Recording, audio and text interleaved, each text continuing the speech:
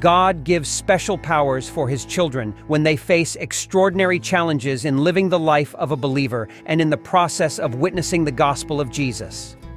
Before His ascension, Jesus tells His disciples to wait on Him to receive power before going out to witness about Him.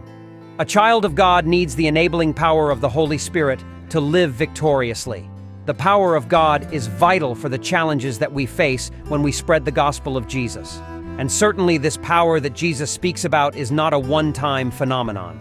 In fact, the Bible talks about how the disciples repeatedly sought God from time to time for refreshing.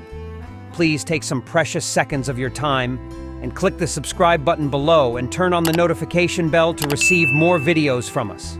Acts 2:4, that they were filled with the Holy Spirit, and after receiving this power, they came back to God for a refreshing against the new threats that they were facing. Acts 4:31, and when they had prayed, the place in which they were gathered together was shaken, and they were all filled with the Spirit and spoke the word of God with boldness. See more about that here. And not only the book of Acts, the epistles of Paul talk of this same extraordinary power available to a child of Jesus. Ephesians 3:14-21. For this reason I bow my knees before the Father, from whom every family in heaven and on earth is named, that according to the riches of His glory He may grant you to be strengthened with might through His Spirit in the inner man, and that Christ may dwell in your hearts through faith, that you, being rooted and grounded in love, may have power to comprehend with all the saints what is the breadth and length and height and depth, and to know the love of Christ which surpasses knowledge, that you may be filled with all the fullness of God. Now to Him who by the power at work within us is able to do far more abundantly than all that we ask or think, to Him be glory in the church and in Christ Jesus to all generations, forever and ever. Amen. Now that we know we need the power of the Holy Spirit, here are 5 ways to receive it. 1. Consume the Word of God. God equips you with His power to enable you to proclaim His Word successfully. Therefore, it is important that one must soak himself in His Word, which is life in itself. John 6:63, Jesus said, "It is the Spirit that gives life. The flesh is of no avail. The words that I have spoken to you are spirit and life." The Bible is the Word of God, and when you read it, you are reading the life-giving power of the Spirit. By soaking in God's Word, we activate our faith that helps us walk in the power of the Holy Spirit. 2. Pursue God's face. We need to seek the face of God diligently and pursue His presence relentlessly. The more we wait on God, the more we renew power to walk this life in the Spirit. Acts 1:13.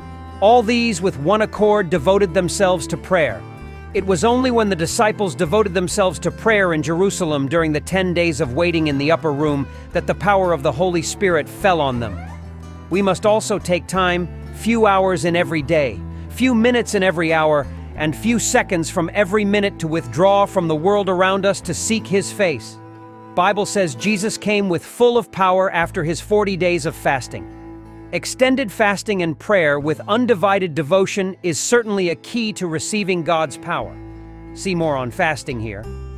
Those times that we seek God should be a time of surrendering and learning to yield to the plans and purposes of the Holy Spirit. 3. Believe the promise in the Word of God. Galatians 3:5. Paul says, "Does He who supplies the Spirit to you and works miracles among you do so by works of the law or by hearing with faith? It is impossible to please God without faith." Hebrews 11:6. We cannot walk in the power of the Holy Spirit if we do not walk by faith. We need to develop a childlike faith to walk in the power of God. Luke 11:13.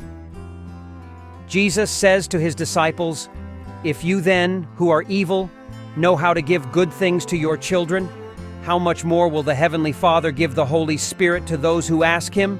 Start by asking today. Ask God to increase your faith. The Lord desires to fill you with His power. 4. Abide in Him. Here's an important phase that we tend to forget. It is not enough that you receive God's power once. We need to continue to dwell in Him. You need to take time to study the Word and abide in it. John 14 is a chapter that you should take extended time to meditate, pray, and believe. John 14:12. 23 explains how obeying God and keeping His commandments is essential to having a life filled with God's power. It is that unadulterated life that has access to God's power. Jesus says in John 15:4-5, "Abide in me and I in you. As the branch cannot bear fruit by itself unless it abides in the vine, neither can you, unless you abide in me." 5. I am the vine, you are the branches. Whoever abides in me and I in him, he it is that bears much fruit, for apart from me, you can do nothing. 5. Love one another. No, I did not get it wrong. If you go on reading that verse, you will see Jesus gives the commandment. John 15:12, "This is my commandment, that you love one another as I have loved you." It is interesting how then Jesus goes on talking about bearing fruit in verse 16 and then comes back to talking about loving one another in verse 17. Towards the end of the ministry of Jesus, He took much efforts talking to them about loving each other and even showing them service by washing their feet.